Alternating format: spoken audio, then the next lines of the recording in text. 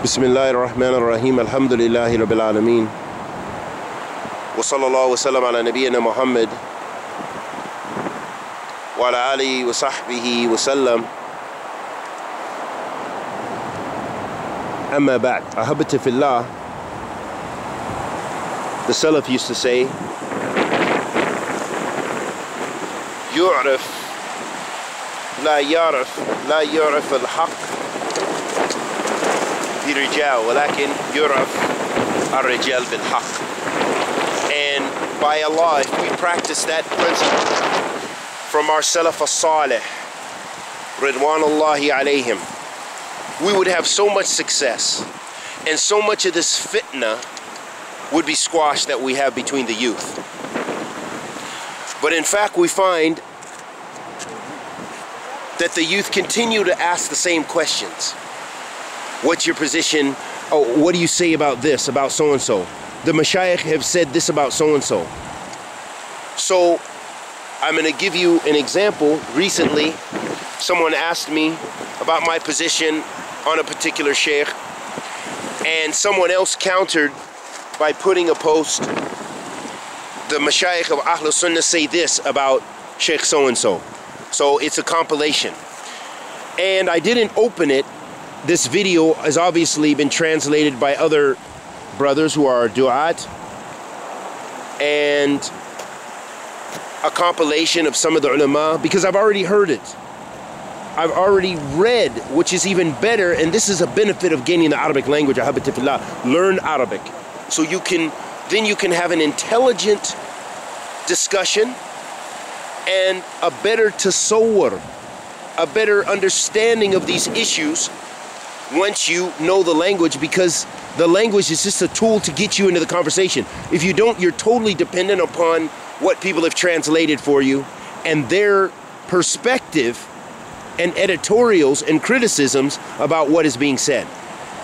So in this particular situation, ahabati fillah, and this is a qaida, a fiqh. This is a fiqh principle.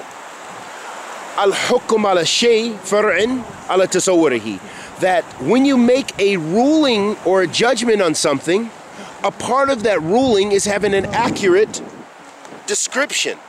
That is a part of making that hukm. Meaning you can't make an accurate judgment or ruling about something, about an individual, whether it be Sheikh Ibrahim Raheli, whether it be Sheikh so-and-so, whether it be Sheikh Salih Suhaimi, whether it be Sheikh Rabi bin Hadi al-Madkhali, whether it be Sheikh Muhammad bin Hadi, whether it be Sheikh Ahmed Bazmoul, whether it be Sheikh Allama, Sheikh Abdul Muhsin al-Abbad, whether it be Sheikh Allama Wasiyallah Abbas, whoever, Sheikh Salih bin Fawzan, Imam, Sheikh bin Uthaymeen, whoever, you cannot make a proper judgment if you don't have a correct understanding of the issue.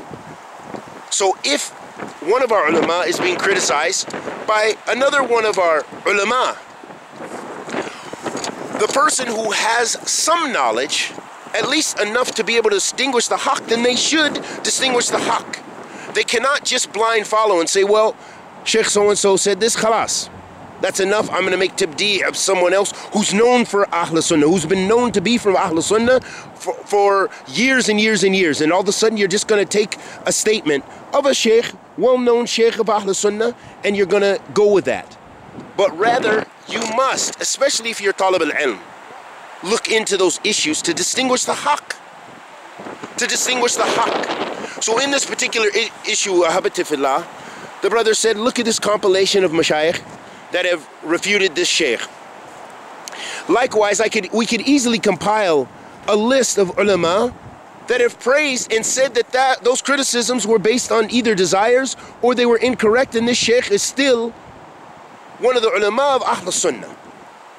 We can easily compile just that list and a greater list. So what does that leave us? For one, it leaves us to stay out of those issues. That's where we should be first and foremost, as students, as small students, and as those who are even less than them. Stay out of those issues.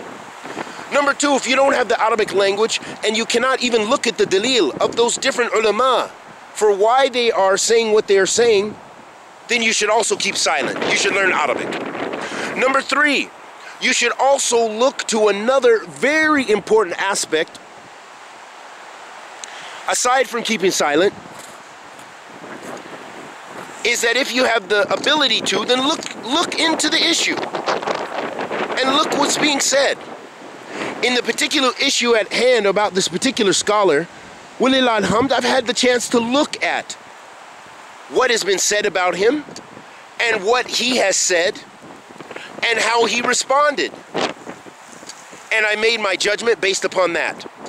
That this sheikh is a sheikh from Ahl Sunnah, as many of our senior scholars have verified, and that the criticisms of him, some were criticisms that were perhaps beneficial criticisms, and some were definite attacks that were unwarranted.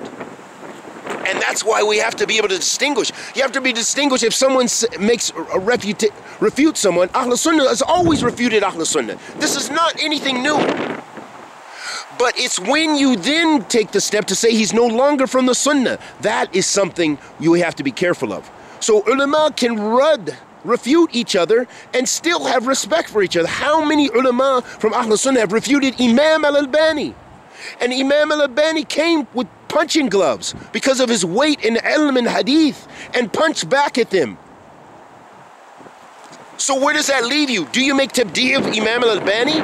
Do you make tabdi of Bin Baz? Do you make tabdi of all these other giants in ilm wa fiqh wa hadith? Imam Muqbil, rahimahumullah jami'an? Do you belittle them because they refuted each other, sometimes harshly, but they still had respect? We do not have respect. We don't know how to differ, and we've got to learn this. And we ask Allah the Almighty to bless us with good, bless us with ilm of fiqh, because that will teach us. But it shows we have little ilm and little fiqh when we're always harsh with one another, when we're always attacking the honor of one another, when we're always trying to belittle one another, when we're always making the people follow one view in opposition to the other view without any knowledge to do so, and without guiding the people to that which is right and correct. And we ask Allah the Almighty to accept our good and forgive our evil, protect us from blind following, protect us from ta'asub, protect us from hizbiyah, protect us from dhunub wa ma'asi. Wa sallallahu wa sallam ala nabiyyina Muhammad wa ala alihi wa sahbihi wa sallam.